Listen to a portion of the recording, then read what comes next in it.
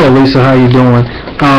Great post. I just wanted to follow up and ask a couple questions. For example, why is it important to write with your readers in mind? You know, specifically, why is that a rule of thumb for all writers? Additionally, I had a question about your the punctuation you presented, semicolons and colons.